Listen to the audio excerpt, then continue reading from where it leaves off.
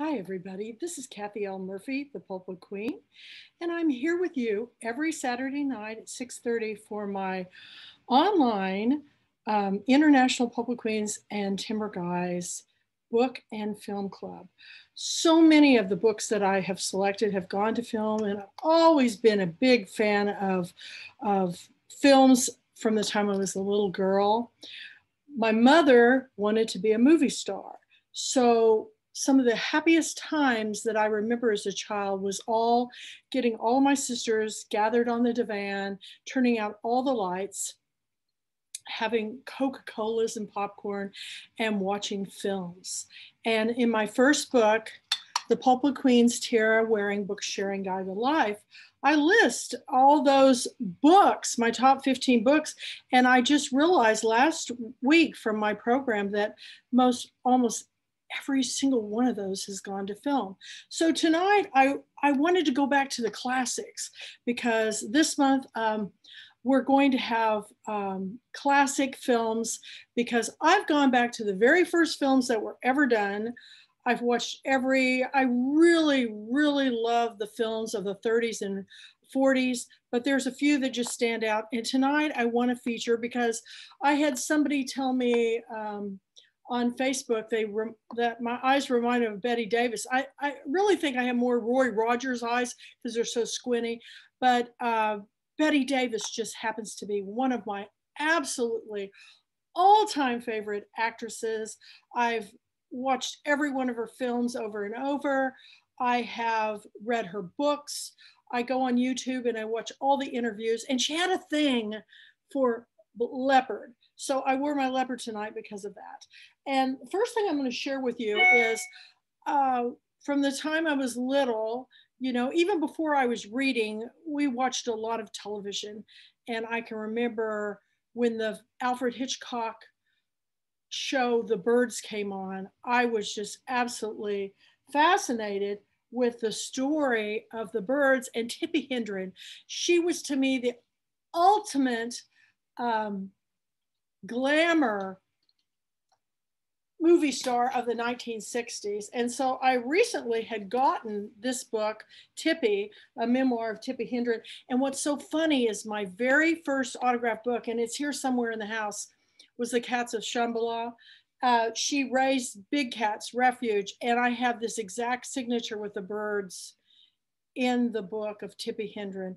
But this is just wonderful. It's probably another reason why I have a thing for ravens and I have them all over my house. They're everywhere. Another book that I recently ordered was I grew up with a love of The Wizard of Oz. Growing up in Kansas, that was just like something you watched every year, and it was usually in the spring. And but I heard about this book, Me and My Shadows. It's a family memoir by Lorna Luft, which is her daughter. And I've always been in love with everything that has to do with Judy Garland and Lorna Luft and also her sister too. I just think it's a very interesting family. So I love to read these Hollywood memoirs. And when I was down in New Orleans at the Tennessee Williams Festival, I got to meet John Lahr's son, Bert Lahr, who, if you don't know who that was, I'm sorry it doesn't have the cover on it, but John Lahr was the Cowardly Lion in The Wizard of Oz. So I had to order his book, and it's absolutely fascinating. And what was really uncanny for me is how much his son looks exactly like his dad. He could be his clone. But I read all these books, but I also collected for years. I've got a lot of Hollywood photos around my house.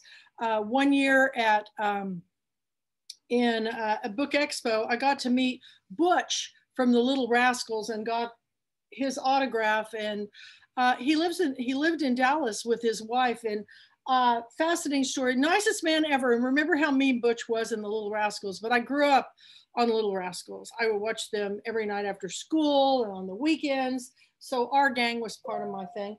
And then recently, I had gotten one of my friends who was a Hollywood memorabilia collector in Marshall passed away, and I went to his estate sale. I went every day because every day I would get even more and more and more.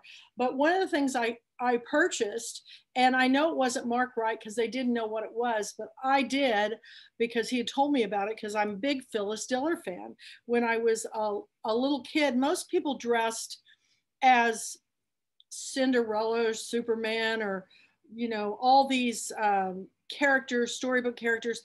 I would go as movie stars for Halloween. And I can remember showing up at my friend Loretta Olson's garage. She had a garage Halloween party, and I came in costume as Phyllis Diller. And I had on the sparkly tent dress, the pointy boots. And back then I had those spindly legs. And my mom let me borrow this bleach blonde wig that we teased all out, and had a long cigarette holder. And I went walking up the driveway going, Fang, has anybody seen Fang? Where's my husband Fang? And I'm telling you, the looks on these kids' faces were like, what are you? But anyway, my good friend Heidi Tysgraver knew I was a big Phyllis Diller fan, and I've got her signed book, and I've got her feather boa. I actually have her ostrich boa, but she got me this. I don't know where she got it. It's signed to Karen, but close enough. I'll take it. But it's love to Karen, Phyllis Diller. And that's pretty much what I wore for Halloween. And I used to have those legs, so it was not a far stretch for me. But I have loved everything about the magic and the mystery and the pizzazz of Hollywood since I was a small child. So tonight I wanted to share with you this film. It's one of my absolute favorites of Bette Davis, and I have a lot of her favorites. You know, the Little Foxes. The movie that's probably the first one that I ever really saw was my mother took us to go to the movie theater. My mother didn't censor our reading or our movie watching. And she took me when I was in the 3rd grade to see Hush, Hush, Sweet Charlotte. I still have nightmares about that. And I watched it the other day, and I just can't imagine why I was so scared. But I remember when the head went rolling down the steps, I was just in horror over the magic of Hollywood. But Hush, Hush, Sweet Charlotte, Bette Davis is the great. And I just wanted to tell you that in this world, where life is ever changing and we are having a hard time dealing with all the difficulties that are out there with COVID and social distancing and being away from friends and family. I started this whole film club because every Saturday night, after I do all my painting and writing and reading, I have to let my eyes rest a little bit. So I darken the room, I get me iced tea and popcorn, and I go to the movies. And I thought, well, why can't I do this alone, you know, not by myself? Well, I'm really excited to tell you all that before I even present what's next, that I have a new co-host for the Book and Film Club, and it's the author, Robert Gwaltney, who's as big a film buff as me. I just talked to him. We're going to be having coffee time tomorrow to talk about it, and we're going to be going to the movies every Saturday night, or as much as he can, because I know our lives are very busy. But if you want to join us, you'll have to join my book club at The Pulpwood Queen. Email me at thepulpwoodqueen@gmail.com, and I will send you the Zoom link, but you need to be a member. So go to www.thepulpwoodqueen.com and join. We have author membership, we have book club membership, we have an international membership, we even have publicist membership. It's a yearly membership, it's non-refundable, and it automatically renews because I have literally now thousands of members with over 800 chapters around the world, y'all. So please join me. And this way we can all be in conversation. And I promise to make it fun because when I started my book club, I had and I've told this story many a time, I had a book club invited me, but they told me they only invited me as a guest because only 8 people could be in the club. And that'll all be in my next book. But the thing about it is, who makes up these rules in our life that we have to do things a certain way? I don't think outside the box. There is no box.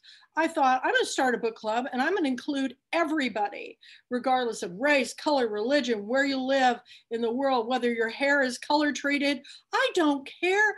If you want to join my book club and talk about books and movies and film and stories and songwriting, this is what it's all about.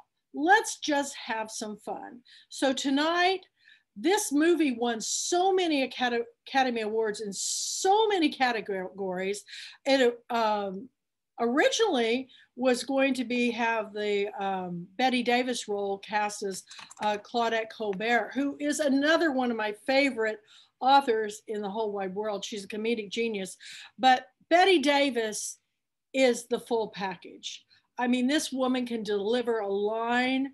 I want to be just like Bette Davis. I love it. So when I think it was James Conroy Martin who compared me to Bette Davis eyes, I was like, thank you. I love her.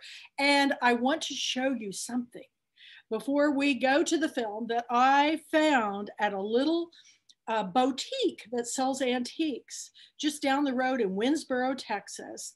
I was in the bathroom. Yes, in the bathroom, because it takes a while to drive over there. And on the wall in the bathroom was this pastel drawing. I went out and I said, by any chance, is this for purchase? And they said, yes. And as a matter of fact, we're having a big sale. And I got this beautiful, beautiful, it looks like it's done with colored chalk.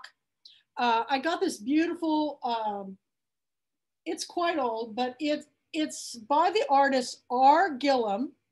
It's even got his address, 262 South 21st Street, Philadelphia, Pennsylvania.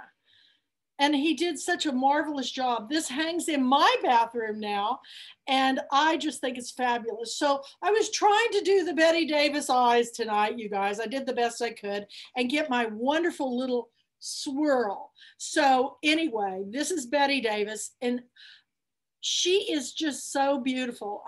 There's something about her that just touches me because she was such a strong woman, but at the same time, I always saw in her performances an underlying vulnerability that just touched me so much. I love strong women in films.